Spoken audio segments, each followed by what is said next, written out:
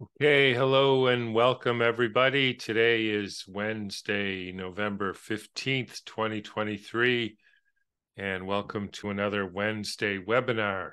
And I'm glad everybody could join me today.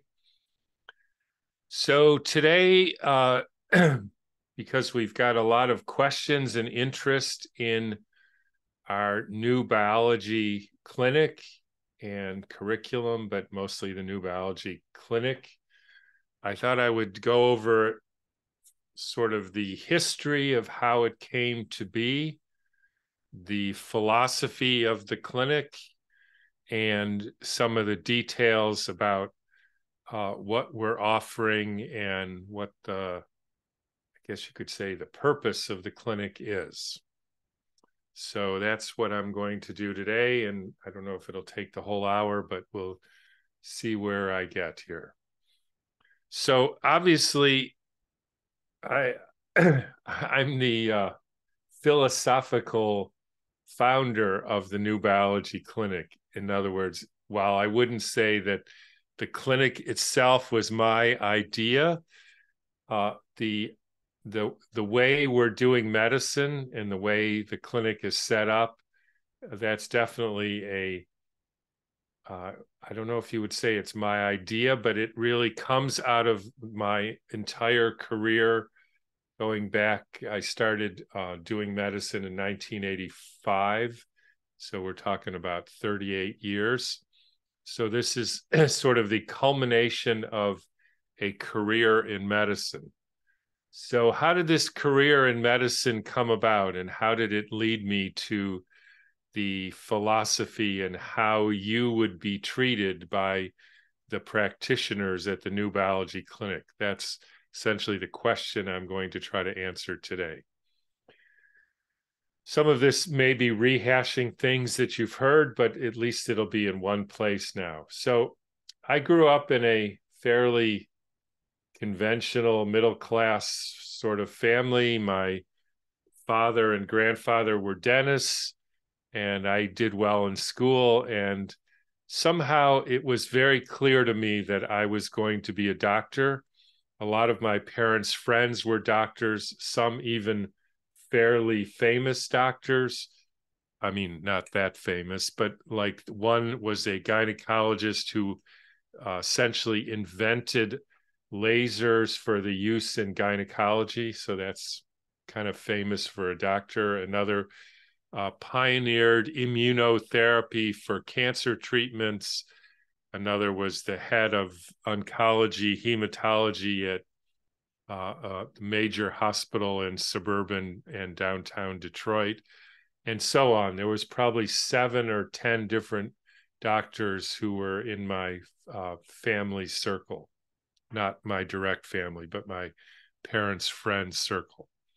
So I was very familiar with doctors, grew up around doctors. My father and grandfather were dentists, and I basically didn't really want to have anything to do with it. I don't know what I was sensing, but I didn't like to go to the doctor. And there's something about it that just did not make any sense to me. And I obviously couldn't put my finger on it.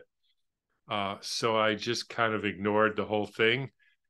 And then I went off to college at Duke and was essentially very disappointed in the whole thing. And as a result of that, what I thought was a very anti-intellectual environment, especially compared to my high school. And so I sort of wanted nothing to do with it. So I got out in 3 years just so I could get out.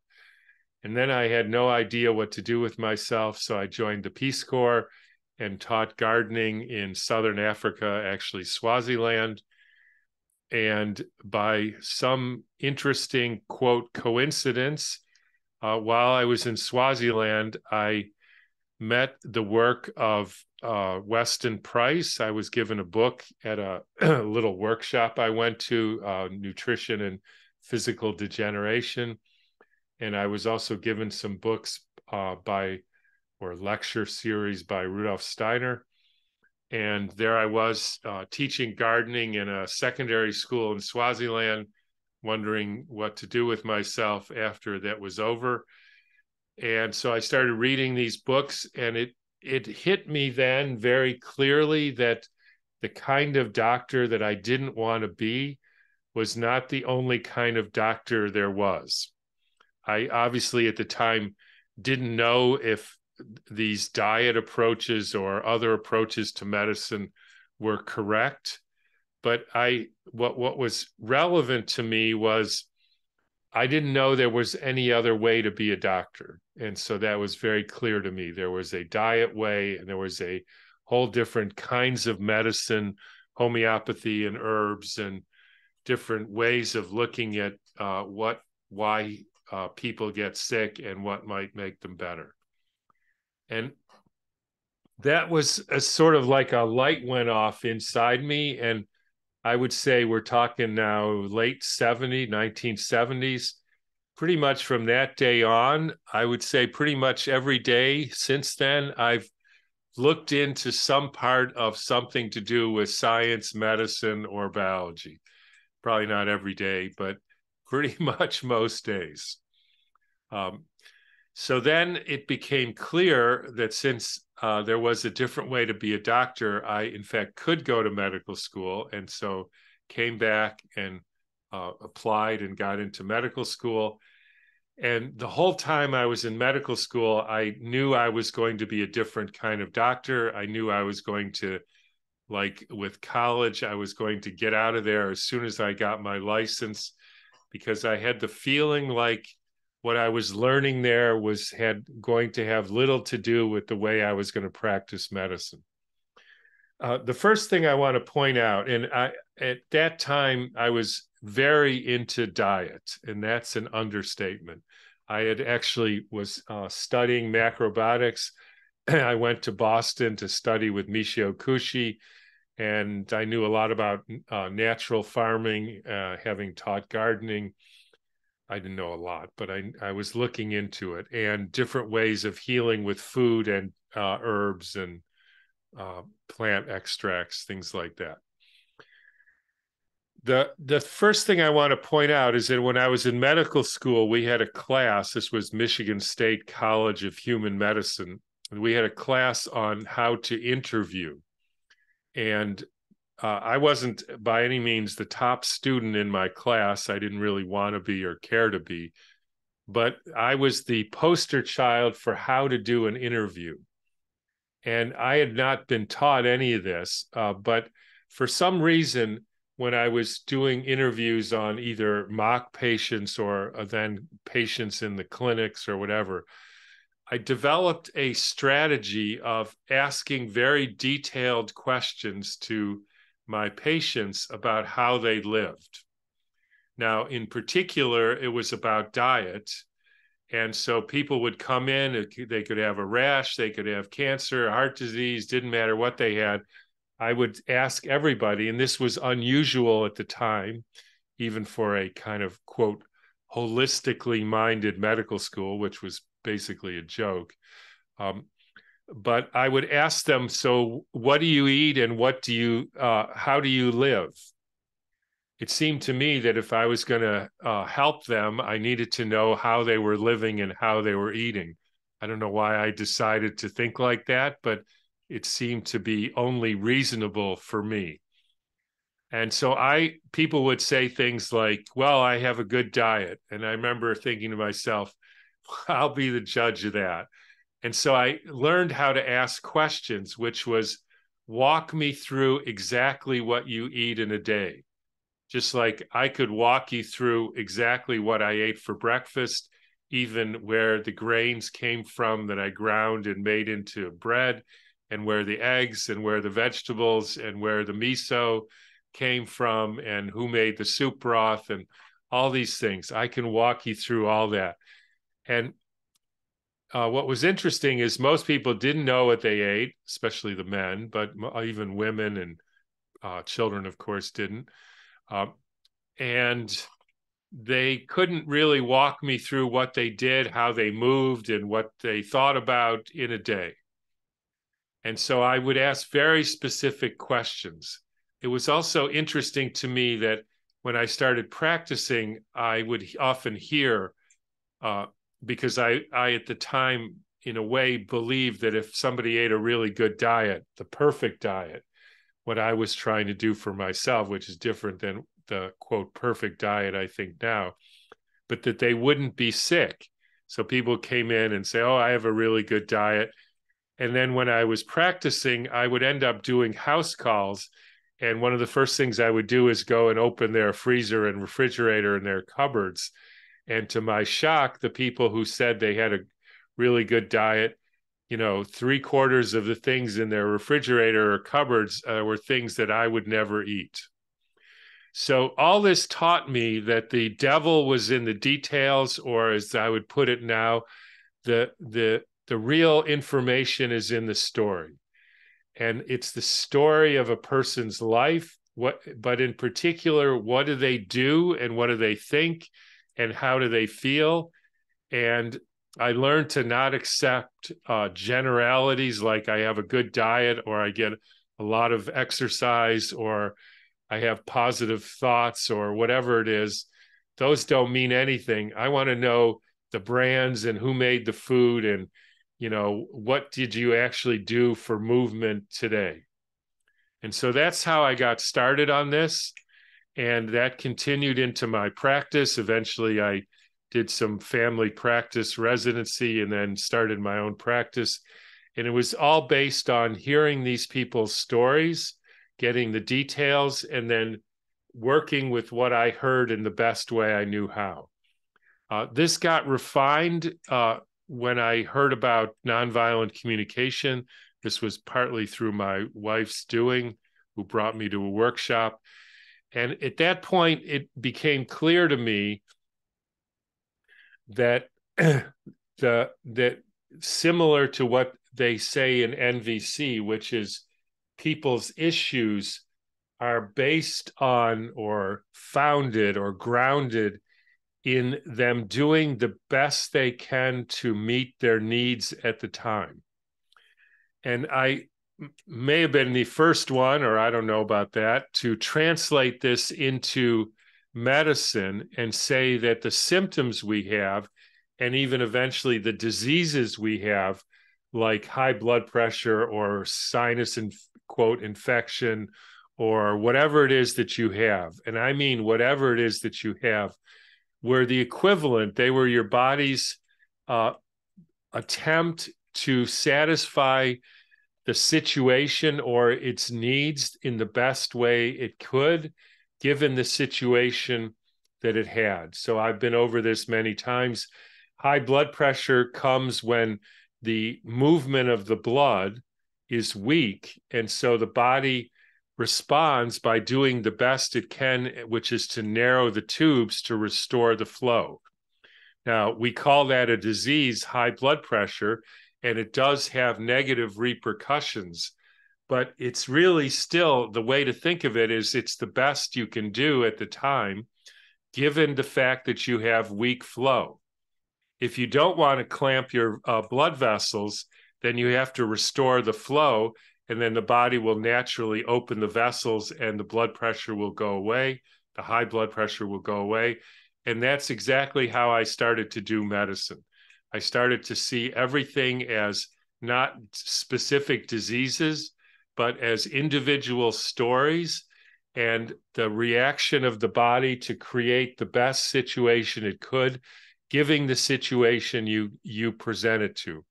So if you keep injecting poisons into your body, you'll keep getting what we call colds or flus or pneumonia or bronchitis or sinusitis.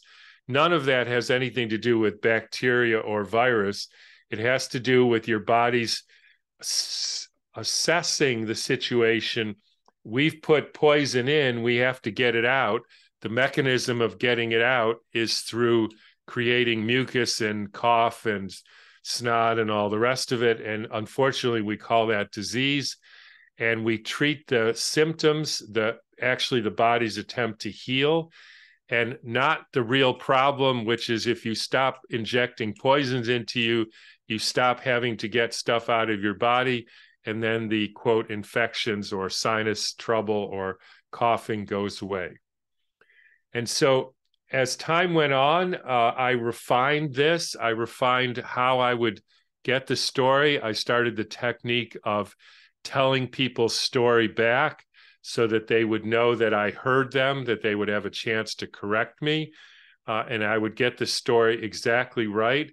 And also to give the person the chance to hear their story essentially translated to them from somebody else. And inevitably, they would either laugh, cry, or say, "So you mean you think that this repeated sinus thing, quote, infection has to do with the fact that I injected poisons every year with my yearly flu shot, and that the fact that I got sick 2 weeks later, you think those are related?" And I would simply say, "That's what you just told me. I'm just repeating it back to you." And then the people would get it, and then they would change their ways because it was obvious what had gotten them into this situation, how they had put their body into this situation where this was the best thing they could do. And so that was, again, essentially how I did medicine, and I continued to refine my technique. And as I've said recently, the whole thing came down to, the thing being the practice of medicine, came to forgetting about diseases, whether it's Alzheimer's or ovarian cancer or sinus infection, but to hear the individual story, to hear what happened to the person, put that into a framework, tell the story back, and then have the experience and the knowledge and the expertise to say, given this story, here's how you would want to interface with this. If it's putting poisons in with injections, you stop doing the injections. But then you may have to chelate or clear out the poisons that you already put in. If it's that your knee pain came after you did a year of a, say, vegan, i.e. no collagen diet, and then the tissues of your knee are breaking down, and that's the story of this person, you simply tell the person how to put back nutritive collagen like bone broth back into their diet, and then you would see if the situation would resolve. And so my job essentially was first to hear the story, put the story into a kind of framework, and then have a wide enough repertoire so no matter what the person said, sometimes it was a trauma, sometimes it was an emotional, traumatic experience. In fact, a lot of times there was a lot of trauma-based emotional pathology that you hear. There's a lot of nutritional deficiencies, people simply eating poor food, and people poisoning themselves in a variety of ways, people not getting in the sun, people not connecting to the earth, people not moving properly, people having family traumas. It could be any number of things. And my job was to hear that story, hear it as an individual situation, and then know how the person could interface with that story or refer them to somebody who could help them with, emotional traumas or nutritional deficiencies. I didn't usually have to refer that, or to give somebody an herb or a homeopathic medicine or chlorine dioxide or an energy solution or sound healing or whatever it was, to try to remediate that situation. As time went on, and largely thanks to my patients saying, I tried low-dose naltrexone and that worked for this, and I tried chlorine dioxide and that worked for this, and I would hear that over and over again, and then I had enough sense to look into it. Not that I necessarily believed that it worked, but I would look into it. I heard people saying that tuning fork biofield therapy helped them with this or that, so I would look into it. Homeopathy, herbs, all kinds of things. Some things stuck and did seem to work. some things didn't. And so then I discarded that. But my job was to have the experience to know, given this situation, what might work for you. And so we would try it out and give it a certain time frame. Like if it was an acute situation, I might just give it an hour or a day. And if it was a less acute situation, I might give it a week or 2 weeks. People would report back. I would hear the story. And over time, 30 years of doing this, you develop a repertoire, or I developed a repertoire of what worked in what situation. And that became the way I did medicine. The only other thing that I'll say is along the way, what was really crucial was the thing that I like to do the most, which was investigate the claims of modern medicine, modern science, and modern biology, and see which of them are actually true. And so I started this with looking at whether the heart actually pumps the blood, and whether vaccines are safe and effective, and whether cancer has anything to do with genetics.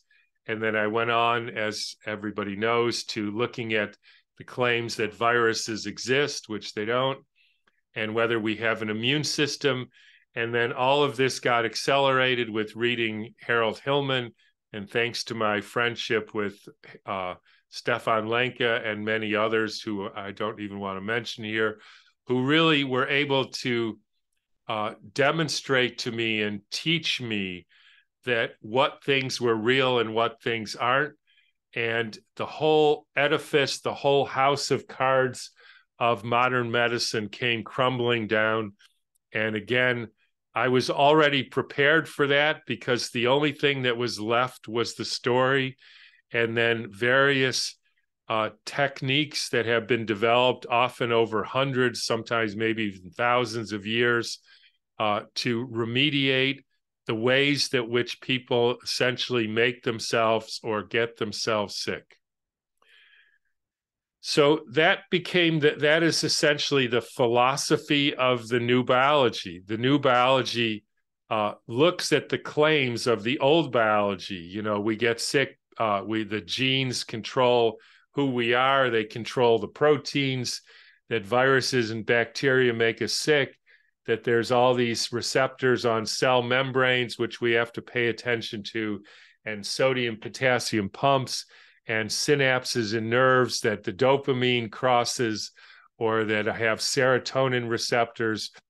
All these things which turn out to be either irrelevant or don't even exist in the first place. You discard all that old biology, and again, you're left with this beautiful picture of what a living system is, which is essentially organized or coherent, or sometimes called structured water, with energy coming in and out, organizing the water to make the amazing living system, which is plants, animals, and all the people in the world. And you interface with that, find out the story of which part of this system went wrong for you, and then you have a system of medicine. Lately, meaning the last 4 or 5 years, I started to teach this to other doctors, and this became the sort of seed for the practitioners who are now working in the new biology clinic. Some of them I mentored directly. Others have been listening to me and figuring this out on their own.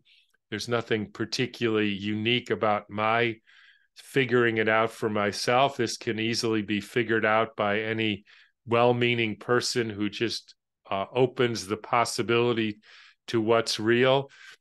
And so we started collecting these people, these doctors and other practitioners, into a kind of online, in the beginning, clinic setting.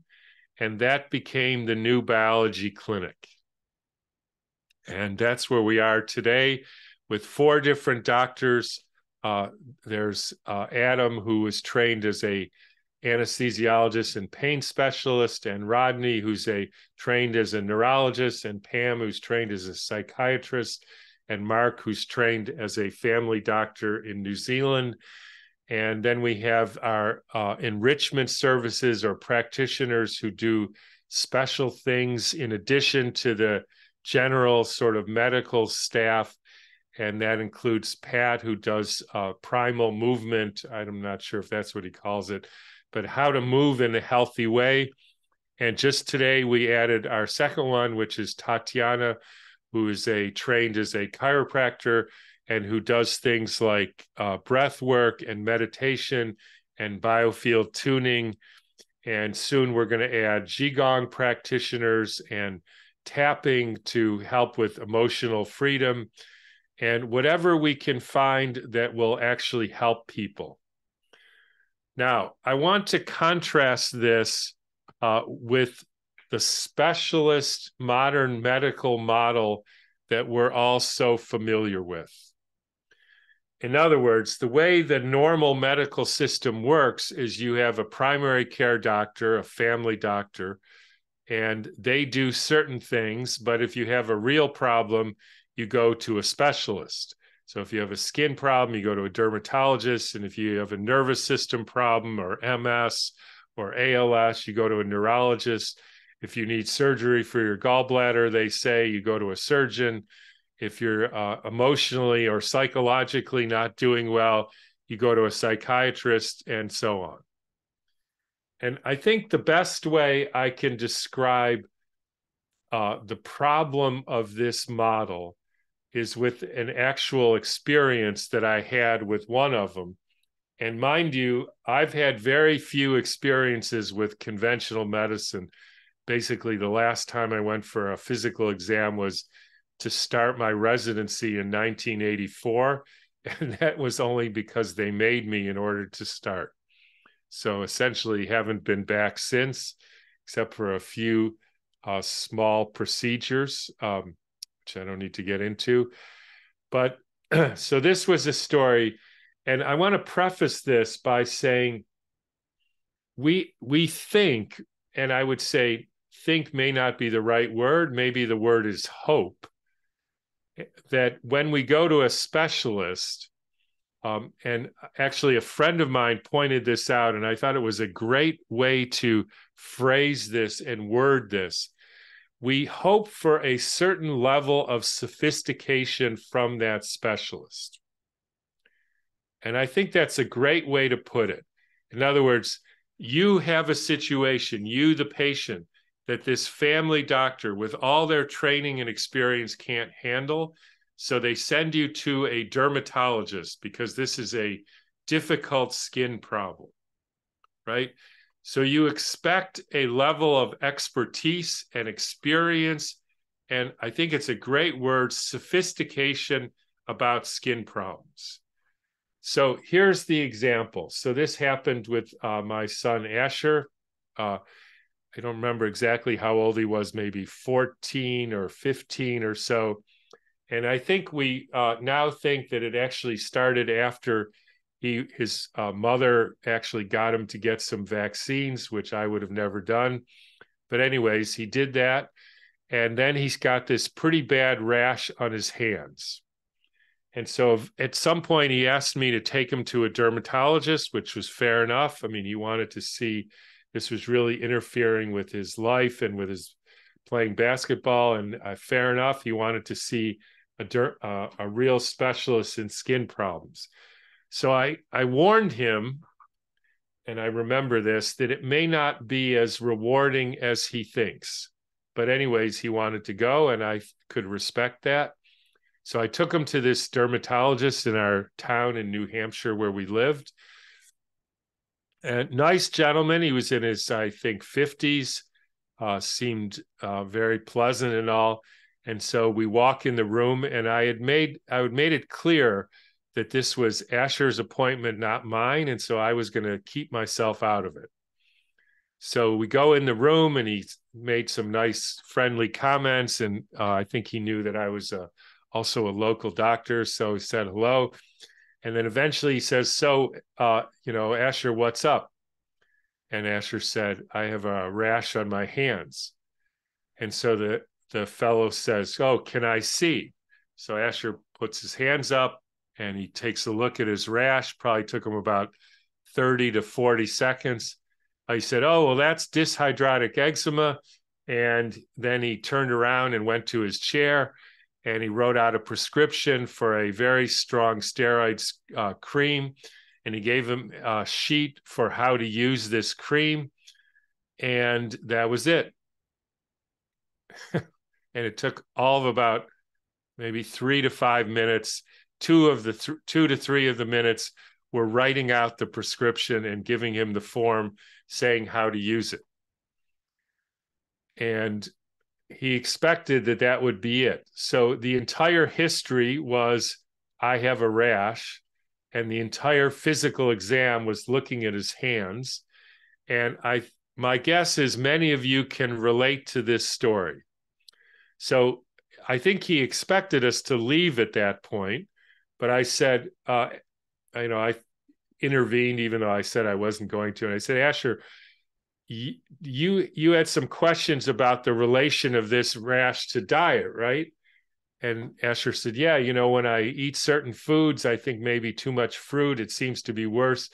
Do you have any, and anything about that or any thoughts about that? And the guy said, well, there's some people who say that nickel in food makes this rash worse. I don't know if that's true, but he looks in his drawer and he says, here's a diet that's low in nickel, so you could try that out along with the cream that we're giving you and see if that works. And that was truly it. Asher, I think, asked, is there anything else?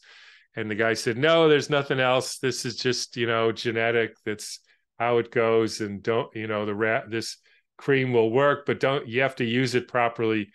And that's the end of it. So that's, in a sense, our competitor.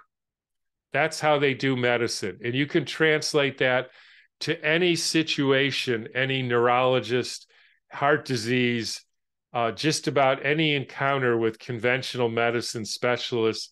That's what they do. They hear your story for about a minute or 2 or 30 seconds. They do their tests. They do their treatment based on the tests, and that's all. The level of sophistication of this encounter is about 0. So what do I mean by sophistication? One would expect or hope that this dermatologist has seen hundreds, maybe thousands of cases of skin rash, and that he has questioned these people intently. So he knows their habits, their diet, their stress level, whether they sleep well at night, whether there's toxic stuff in their living room, whether they've recently got any medicines or not, or vaccines, or what they're doing, or anything to do with their life that may impact whether they get this rash. The reality is, in none of these specialists do they do any of this sort of thing. And frankly, I think it's fair to say they know absolutely nothing about any of these things. They only look at it. The history means nothing to them. They make their diagnosis. They treat the diagnosis with what it says in the book, and that's the end of it. And one could even say, so what does a specialist do? So here's where it gets very interesting, because that cream that Asher was given was a very potent steroid cream. And actually, the reality is that if you do use it, even in the way that's recommended, or God forbid you should use it a little more, you will absolutely get significant adrenal suppression, and you will suffer other kinds of consequences. These are not side effects. These are direct, predictable, natural, regular effects of using that medicine. Not only that, you can 100% predict that if you use that medicine and it works, that if you ever stop using that medicine, it will come back worse than it ever had before, which is exactly what happened in this case, and is exactly what happens in almost every case. So by going to a specialist, all you're doing, as we said yesterday, is you get the quote strong stuff that the normal family doctors would say to themselves, oh, I'm not giving them that stuff because that's dangerous. So they give you Enbrel for your quote rheumatoid arthritis and fluoridated steroid creams, which are extremely potent and cause eye changes and adrenal suppression and all kinds of other horrible effects. They're not side effects, and on and on and on. So the normal doctors are afraid to give you those medicines or not, quote, qualified. And there's nothing about being a specialist that qualifies you to give their patients strong, toxic, poisonous medicine, except that's just how it's done. It's not like being a dermatologist makes the effect of that steroid cream any less profound. That's obviously ridiculous. It still has the same horrible effects on every single person who's given that medicine. It will cause other effects down the road in pretty much every single person who takes it, as do all the medicines that the specialists are giving people. The other thing they do is they do procedures like heart catheterizations or sticking needles in people's joints to aspirate the fluid, or doing biopsies of their skin, or taking stuff off their skin, people's skin, that the normal family doctors are not either trained or not willing to do. So that is the model in normal medicine. Now, you could say, so why do we have this array of specialists in our clinic?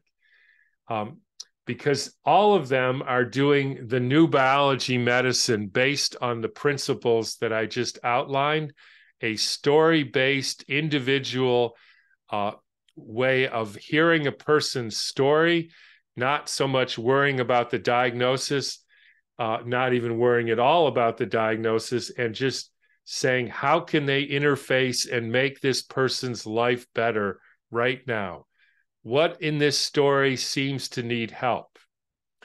But the real reason for, quote, specialists is not that to have somebody say you're only a nervous system, or you're only a skin, or you're only a heart, but to take this story-based approach, and yet this person has heard 100 or 1,000 stories of people with memory loss, or people who are complaining of, say, depression or anxiety or pain or whatever it is. I've heard this 100 times. I've questioned people 100 times with a similar story. I know what might work. And that is an extremely valuable resource. It's an extremely valuable skill, because really what we're offering, what a real doctor offers, is while you may have seen one person or 3 people in your life with a rash, hopefully we've seen 100. And so we have a wider range of experience of what kind of story might lead to this, and what are the common threads of this story, and what intervention might help. And so that's why we are essentially putting together this wide array of practitioners, first doctors, who have a wide range of experience, so that any story you throw at us, we've heard that before, and we've heard this story, we've heard other people with similar stories, and we've learned through experience what might help and what we don't need to waste our time on. That essentially is the model. And I can say, as far as I can see, there is nobody who's doing it like this in the landscape of medicine or so-called healthcare that I know of. We're offering a very unique service here of a new biology, story-based, natural medicine approach to health that's based on making your life better right now. Now, the way that works, so that's this sort of philosophy, and let's get into some of the details. The details are, this is and you can read all the details. We'll have a link to the website so you can sign up and get involved if you're so inclined. And so basically people pay a membership fee. And this membership, with this membership fee, they choose one of our primary practitioners as their sort of primary doctor, primary practitioner that they're involved in. And then they can essentially see this person as much as is needed. So we're not charging based on single appointments, just because what I found in my practice over the years is some people you need to check in every third day for a while. Other people just every 6 months or every month or so. And it worked better to have people support us and know here's their budget for being able to talk to these practitioners by paying a monthly fee. And so we take the how often you can see the practitioner out of the financial equation. You see them and talk to them as much as is needed. So that's the first thing. Pay a monthly fee, or your family does. You get access to the practitioner. And then we have what we're calling our enrichment services. And these are the things that come along with your membership fee. And as time goes on, we're going to add more and more of these. But these are the things that we're finding, that I'm finding actually are skills or techniques, you might say. But I think skills is a right word, is a good word for it, that actually help people live healthier, fitter, stronger, more productive lives. And these come along with your membership fee. So the first one was Pat with helping people with movement and getting more stronger. Again, it's very simple. I learned that a lot of people's pain and back problems and knee problems was just they were weak and not moving properly. So everybody who's a member has access to the classes that Pat runs, and I don't know the exact frequency or the schedule, but so you can have classes with a number of people in, and he goes through these movements and helps you figure out how to do the movements yourself. And then if you decide that this is something that you really need to be more involved in, you can make an individual appointment with, in this case, Pat, and that's obviously not covered by your regular membership fee, but that is an option for our clinic members. So the group sessions are part of your membership.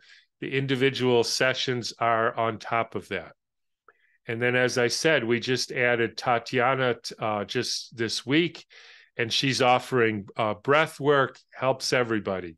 Guided meditation helps everybody. Biofield tuning in a group, which probably helps everybody. And then if you want to go further in this and schedule an individual session, that's obviously something on top of this, and you can do that. But again, everybody has access to these group sessions, and we're finding, and these all of these people, Pat, et cetera, have found that you can do a lot in a group.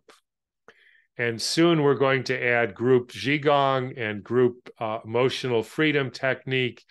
And we're going to just keep adding practitioners with different forms of expertise, different types of stories that people have, that they keep hearing over and over again, or as part of their particular, quote, specialty. Not that they're seeing you only as a nervous system or skin or psychiatric, all of them story-based, food, how you move, what you think, all that stuff, and all the different types of therapies, herbs and homeopathy and cell salts and whatever works. So that is the basic outline. We're even hoping very soon to add a vet. which is something I'm very interested in. Somebody who you can run your beloved animal problems by, and whether it's an acute injury or an accident, and do I need to seek care, or what's the best way to feed my dog, cat, or other animal for this particular situation, or just, again, a story-based, what's happening in this animal's life. And as time goes on, as I said, we're going to keep adding more practitioners with more levels of expertise, different levels of expertise, and more of these enrichment services. So I think that pretty much covers it. The only final thing I'll say is I was told that we have $100 off for the activation fee. So when you sign up, there's a fee to activate your membership.